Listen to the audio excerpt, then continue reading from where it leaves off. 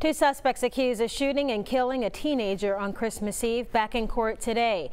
India Nelson and Jakory Smith Jr. had a preliminary hearing where a Mobile police officer, a detective, testified.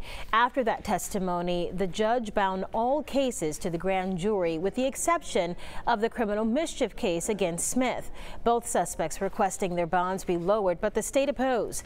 The judge denied the request. The two are accused of firing shots into an apartment just last month, and one of the bullets hit and killed 15-year-old Jakory Smith.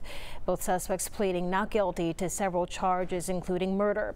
They each remain in jail on a $210,000 bond.